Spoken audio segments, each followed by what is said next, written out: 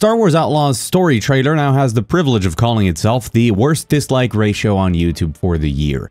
And if you look at that on the surface, you might think, why? Why is it getting so many dislikes? Isn't it just a Ubisoft open world game, but set in the Star Wars universe?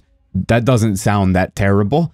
And you'd be right, it doesn't sound terrible. What's terrible is everything that surrounds it. There's a lot of Ubisoft's patented bullshit that is being peddled here, including in how it's being sold, how content is being stripped out of the game in order to sell it to you, how they are doing a lot of things that people don't like, from season passes to early access to the game if you purchase the more expensive editions of it. But there is something much more insidious going on here about what Ubisoft wants to do, what is their game plan, what they have been doing for a long time, and how we are watching a developer that has been good, that has made some excellent games, slowly self-destruct, sabotage itself as much as they can in order to ruin themselves. Just destroy their reputation bit by bit by making anti-consumer practices that they are misguidedly believing are the right decisions in order to be successful financially. So I'm going to dig into all of that. I'm also going to dig into the actual previews of the game and if there is any hope for this game to be good based on the actual game outside of those terrible business practices. And I'm also going to clear up some of the misinformation of some of the hate campaigns that have sprung out of the more legitimate criticism that there is towards Star Wars Outlaws. So hi, I'm Mug Thief, welcome to the channel, let's get into it. Now to set the stage, Star Wars Outlaws is a new Ubisoft open world game set in the Star Wars universe with the protagonist Kay Vess, which is an outlaw, as the name might suggest. It takes place between episode 5 and episode 6, so there's already a little bit of nostalgia baiting going on there. And just like Ubisoft is a machine of multiple sides, we really don't know the supervision of Lucasfilm and of Disney in what direction or how much creativity, how much freedom they're really giving this story to breathe or to go in different directions. We don't know if this is going to be Ashoka or Andor. That's really the thing, and they are very much in charge of a lot of that. They really want to protect the IP and that sort of stuff. But the setting itself, the idea of this game, I think, is very solid. It's just a big question mark how it'll come out. What isn't a big question mark is that pricing model. This is a game that retails for $70 and has a $110 deluxe edition and a $130 ultimate edition. And behind those editions, we have some of the worst practices in games. We have 3-day early access if you get the more expensive editions, which really just means that if you don't get those editions, you get to play the game late, despite plopping down $70 for it. We have the Jabba mission that's included in the game that is locked behind that deluxe edition, meaning that it's there, it's in the game, and it's being cut out for you to pay more for it in order to access it, even though it is there. Ever since Street Fighter Cross Tekken sold us characters that were on the disc, Day 1 DLC for things that are on disc is just horrible. One of the worst practices. I mean, we got 2 for 2 on some of the worst practices so far. And not only that, but they are tying it to Jabba, which they know that a lot of people that are going to want to play a game about the seedy underbelly of Star Wars want to interact with Jabba. And even if at the end it's just like a dumb side mission and Jabba is involved in the main storyline and you will interact with him, the fact that they're putting it on the box of telling you, hey, if you want Jabba, you should pay more, is really scummy. It feels like they're just taking advantage of people, and nobody likes that. And of course, it also comes with the season pass. Not only is this just a ridiculous price increase over previous premium or gold editions of games, it's really scummy in how it's actually selling this to you. But that is not the problem. There is a larger problem here that we need to talk about of what Ubisoft has been trying to do and how it is borderline anti-consumer, but more than that, how it's self-destructive. And that's that they don't want you to buy Star Wars Outlaws. They do not want you to buy this game or any other Ubisoft game. And that's because there's a 4th box in the options to purchase this game And that is that you get the Ultimate Edition with all of the things that they've decided to lock behind paywalls. Everything included for $17.99 if you subscribe to Ubisoft Plus. Isn't that a bargain? Well, that's what they want you to think, because they are inflating the price to ridiculous levels to increase the perceived value of the game, specifically to increase the perceived value of that Ultimate Edition as much as possible to convince you to get Ubisoft Plus. And then hopefully you'll forget to unsubscribe, or you will enjoy the game enough to then say, well, I'm going to wait for the season pass before I cancel, and I'm going to play through that season pass content that comes with my subscription. And hey, by the time the season pass is over, Assassin's Creed Red will be out, so you're just going to stay on the subscription. They really want to hook you into it. And the problem with that is that Ubisoft Plus is the most expensive gaming subscription available, and the one that undoubtedly provides the least amount of value. When you compare it with something like PlayStation Plus, which, I mean, yes, online play is gated behind you having PlayStation Plus, but the upper tiers come with a lot of different games. Game Pass, still to this day, some of the best value that you can get in gaming for the price. A service that constantly updates with new games. Every 2 weeks, you get 5, 6 new games that you can play on Game Pass, and it tries to really justify that value to such a degree that Microsoft, to make sure that Game Pass is the ultimate value, keeps hoovering up companies like Activision Blizzard in order to put more games on Game Pass, not just permanently there, but on day one. Even EA Play is much cheaper than those other subscription services because EA understands that despite having much more successful live service games out there, and even having a larger output of games overall compared to Ubisoft, they can't compete with the amount of value that Game Pass and PlayStation are putting out at different levels. And Ubisoft instead thinks that they can compete by charging more. And they try and justify the ludicrous price point with how they inflate the value of their games. I think I'm painting a pretty clear picture of how Ubisoft continues to sabotage itself. On PC, you're locked to Uplay. They don't know what Steam is. They don't care. They want you to play through Uplay because then they can push Ubisoft Plus more. They believe in this subscription service as the future, and they believe that, for some reason, that consumers enjoy having to juggle 15 different subscription services, because they also seem mistaken in thinking that they are competing with other gaming subscriptions when they're not. Every subscription under the sun is competing in value of people's time in exchange for how much they pay for that subscription.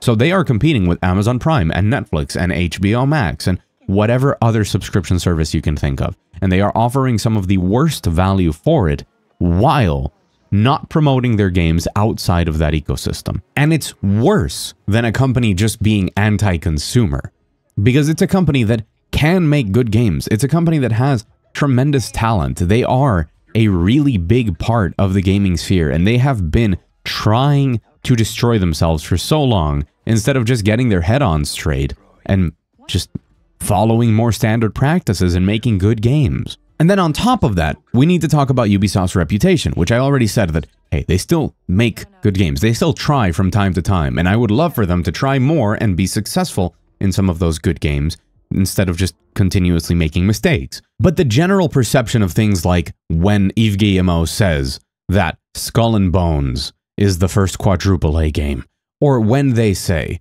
that gamers need to get used to the idea of not owning their games. You know what's interesting about that quote is that we don't own most of our games as is. We don't own the digitally downloaded games we have on our PlayStations and Xboxes or Steam, but we do preserve a sense of ownership, and there are people fighting to preserve that concept of ownership, of having discs contain 1.0 versions that just work without an internet connection, of having games that are DRM free and work off of a pen drive executable of things like good old games. We have people like Ross from Accursed Farms with Stop Killing Games, link in the description below to his video and to that project, that are actually using Ubisoft as an example to chase legal action for game preservation. And by the way, that's not because Ubisoft is the worst game company that is delisting games and taking away the games you own. Many companies are doing it. It's just that if Ubisoft were an American company, we couldn't touch them. But because they're French and the European Union is a whole different ballgame, they are open to actual legal action that can have important consequences around the world.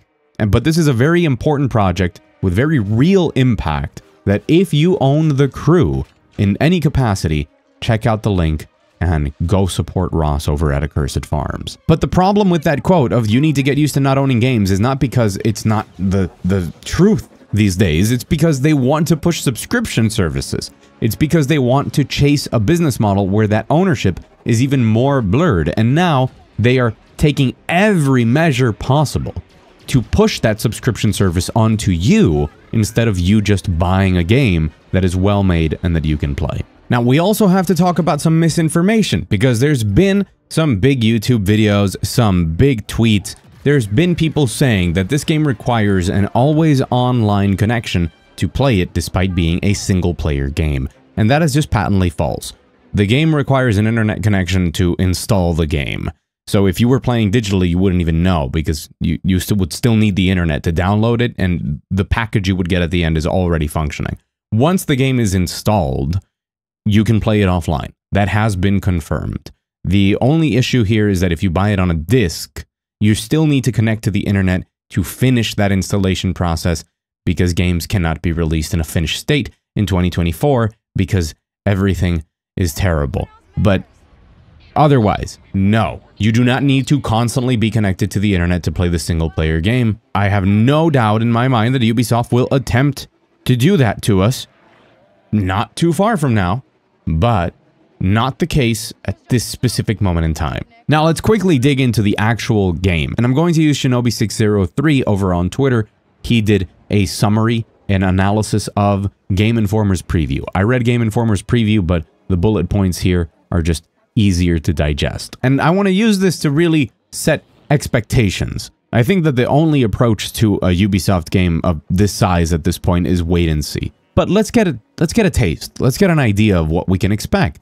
Now, for starters, there's no towers to climb, no beacons to then ping the map and reveal different activities. That's gone. That's crazy. Like, the Ubisoft game with towers is like saying water is wet.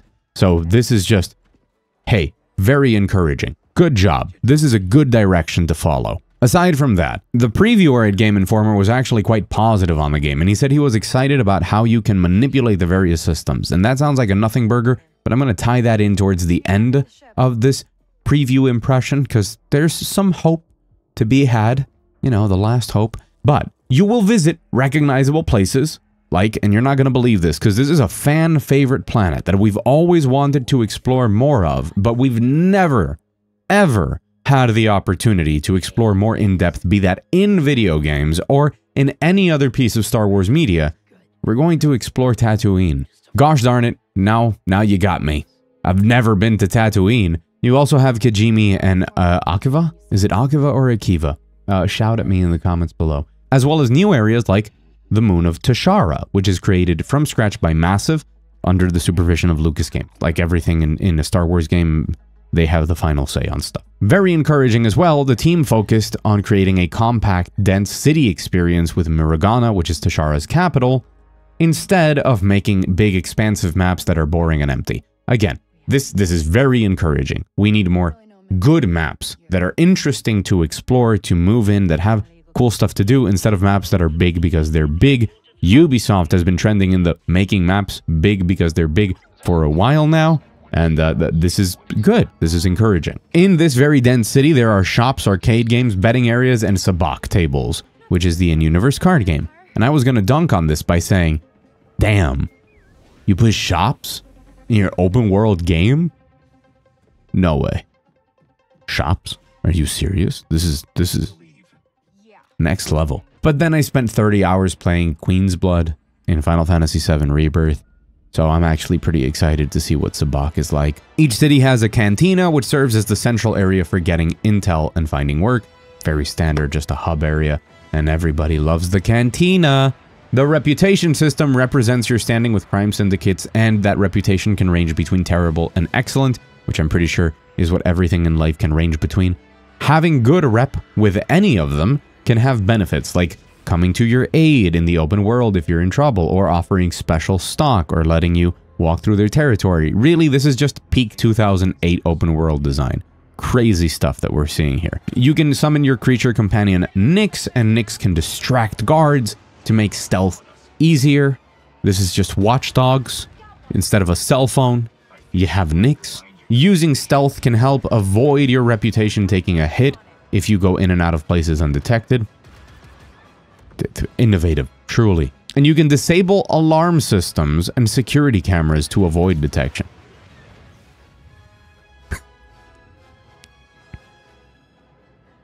Are you serious? I can't believe it.